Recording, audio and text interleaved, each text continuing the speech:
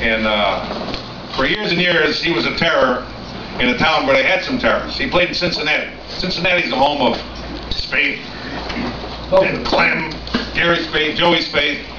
I mean, they had some creatures there. And I guess Donny was the biggest creature of all at that time. So it's a tremendous amount of enjoyment and pleasure. I want to welcome into the Bank Pool Hall of Fame my friend and adversary throughout the years, Donny Anderson.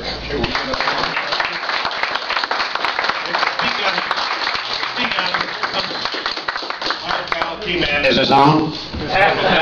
When it comes to bank pool, nobody knows this guy any well than I do. Dad, come over here. We're going to see you.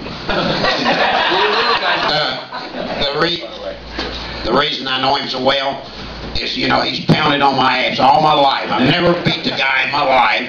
Every time we would play, he would beat me. I would hate him. And so, you know, I guess he beat me so much I began to like him. You know, just take, for instance, about the third or fourth Derby City tournament here, you know, I drawed him back to back in the tournament. And of course, the same results. He beat me twice, and I think Greg Sutherland had something to do with it. I think he was in with him. So then after that, a couple years after that, he asked me, he said, Truman, how old am I going to have to get before you can beat me? And hell, he must have been 70 then when he asked me that, you know. And so, you know, I would just like to welcome, you know, one of the great bank players of all time. And believe me, if it was left up to me, you would have been the first one voted in. One of the great bank players of all time from Cincinnati, Ohio, the Cincinnati Kid, Mr. Donny Anderson.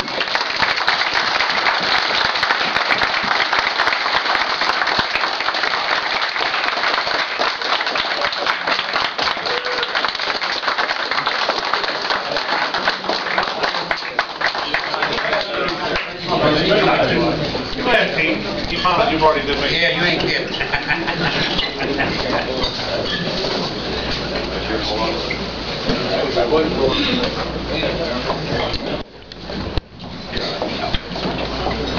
Well, I guess you're wondering why I called y'all together.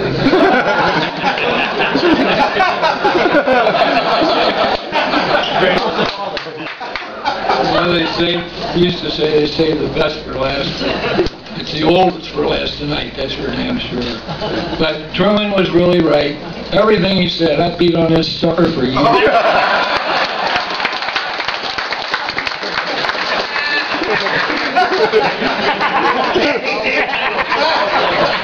What a lot of people don't know here is that Truman was a jockey.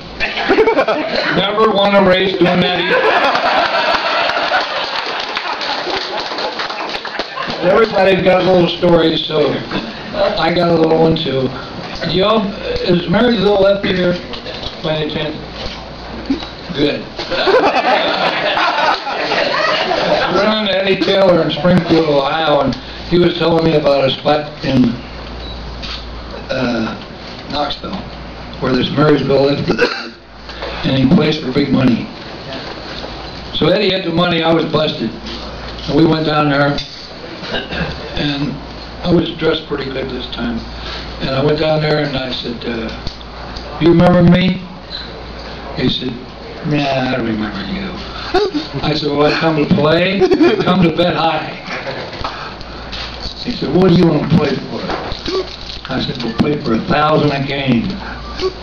He said, make it 2,000. I just looked at him and I said, make it 1,000.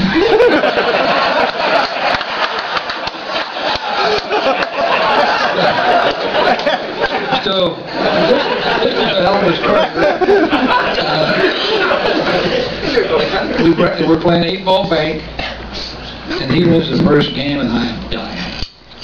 Well, I beat him 5 in a row, and he quit. Now, most of the time, this guy is used to losing 20, 30,000. He had a lot of money.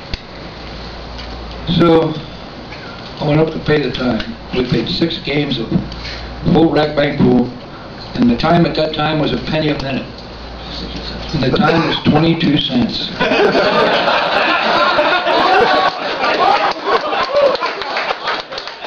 And I paid my half.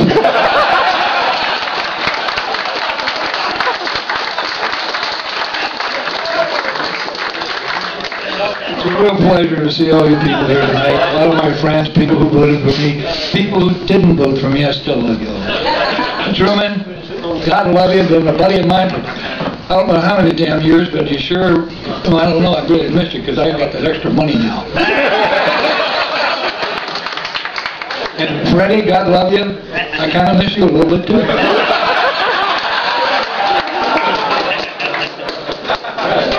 Now, that's really all I got to say. I'm so damn tired, I think I'm going to faint. I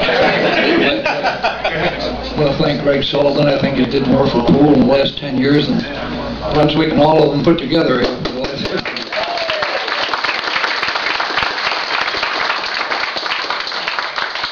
Besides that, he gave me a ticket for a free dinner.